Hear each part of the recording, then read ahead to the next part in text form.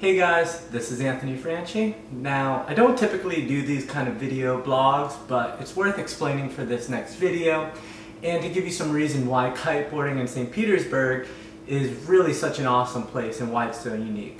Well, in one afternoon session, I was able to kite two very different wind directions, a northwest wind and a straight east wind, in two different places around Tampa Bay.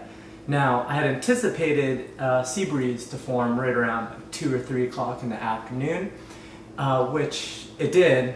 So I was at the island over off of North Beach in Fort DeSoto and had a very consistent 17 to 20 miles per hour of wind. But then later in the afternoon, maybe around 5 or 6 o'clock, it had clocked around to the east and was a straight offshore, which of course you don't want to kite an offshore there. So took the jet ski around to Lassing Park, which is maybe 7 miles away and is by downtown St. Petersburg, and was able to have a completely epic session there. So every wind direction is kiteable in St. Petersburg, and yesterday I was able to kite two very different wind directions all within a few hours of each other. Let's get to it.